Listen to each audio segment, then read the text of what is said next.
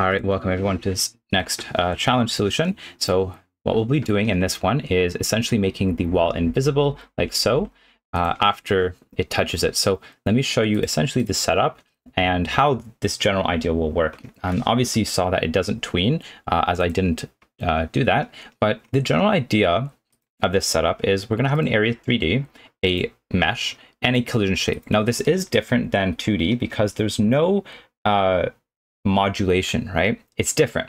What we need to do is first for the mesh, and the way I do this is the surface material override. I had some issues accessing the material through here. It was just kind of annoying. Now, if you don't have this, right, all you can do is just drag this in from the material and this overrides this, so it doesn't even matter anymore.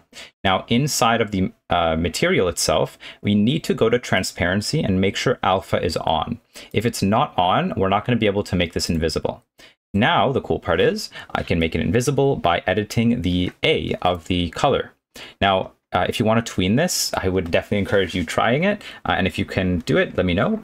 But essentially all I did in my script is first we check for the player if we enter the area, and then I'm going to get access to the mesh, right? Get the surface override material. It's a function inside of the mesh instance. You can even see it right here.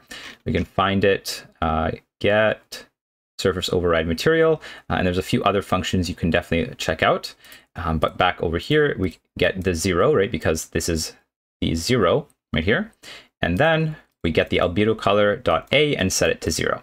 Now, if you want to slowly transform it to 0, that's also good. And that would give a more smooth effect. But this results in this, where we now can touch the wall and it turns invisible. So that's the solution to this previous challenge. If you guys enjoyed this challenge or want to join the weekly challenges, just put your email down below in the first email list or in the first link. And if you guys enjoyed this video, hit the subscribe button and I will see you guys next week.